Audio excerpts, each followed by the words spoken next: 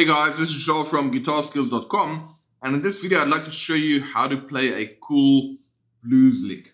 Now what you've just heard there was a lick in the open position making use of string bending, hammer-ons and pull-offs.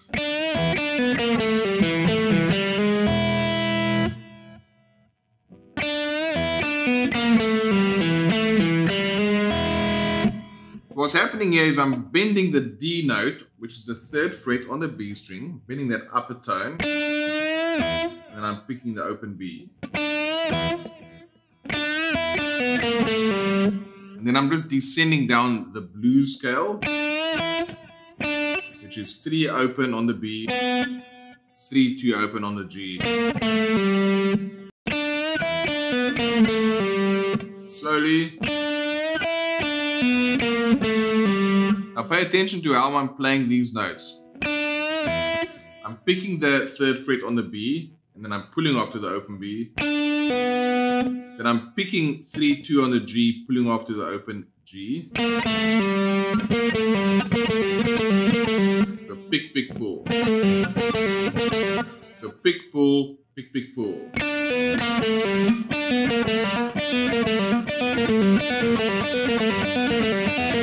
As you can see, you can get some nice speed happening there when you use these legato techniques, which is the hammer-ons and pull-offs. Then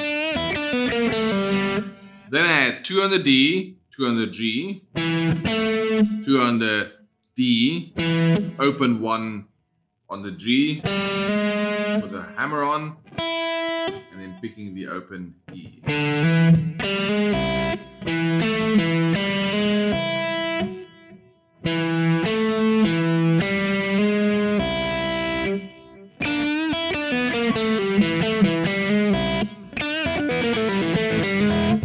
You can get a nice Texas blues sound out of that, very similar to Stevie Ray Vaughan.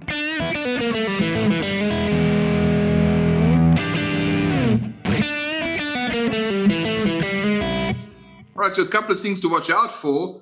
You want to make sure that you, just as you're still going up to bend to that D note, sorry, to the E note, you want to then play the open E. Make sure you use those pull-offs like I showed you. Pick, pull, pick, pick, pull. Then for this, I'm using my middle finger.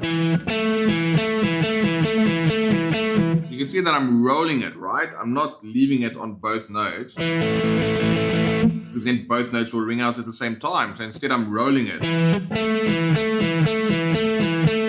So I play the 2nd note on the D string, but then I roll it down slightly to play the 2nd note on the G string. And when I roll it, I'm no longer fretting the 2nd fret on the D string, which is why it stops ringing. And then open G, 1, E.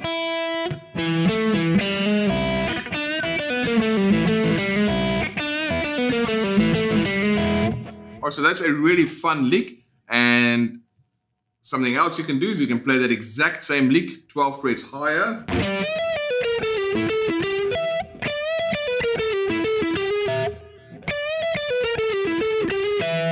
Also in it with a double stop. So it's exactly the same lick, just 12 frets higher. And if you like to get some extra points for this lick, try playing it here on the, in the 5th position with the E minor pentatonic scale. Actually make that the blues scale, but it's going to be.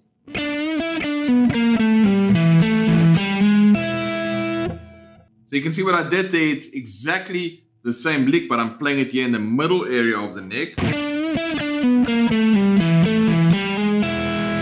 And I'm using some of the major pentatonic scale together with the minor blues scale.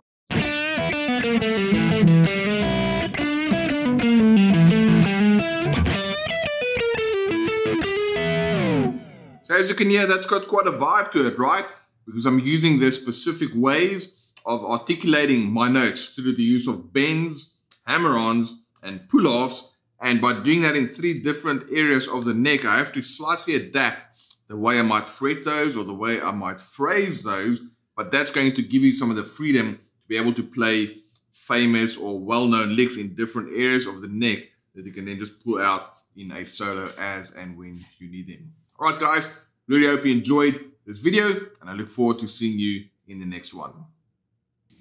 If you'd like to get more lessons like this, including this lessons tabs and free jam tracks, then you should register for a free Guitarskills.com membership today. Simply click the link in the description box. I'll then send you the tabs of this lesson, and you'll get instant access to our private members area. And don't forget to hit that thumbs up if you enjoyed this video.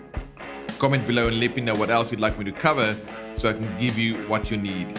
Don't forget to subscribe to our channel because I'm going to keep these videos coming.